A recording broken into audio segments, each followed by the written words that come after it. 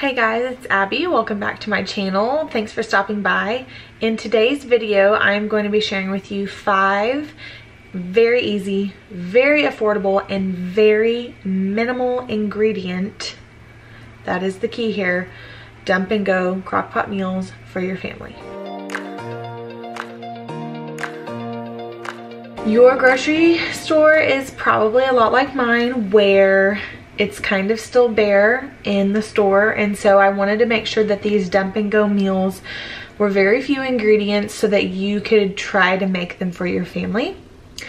I also made sure that I was mixing the different types of meats, and not every meal was going to be one type of meat. So you're gonna find meals with chicken, you'll find meals with sausage, some with other types of meat, so that you have variety when you go to the store, because things are still unfortunately kind of picked over. You just don't know what you're gonna get when you go to the store these days. I hope that you enjoy. Please give this video a thumbs up if you liked, and if you want to see more of these. This is my first dump and go crock pot meals.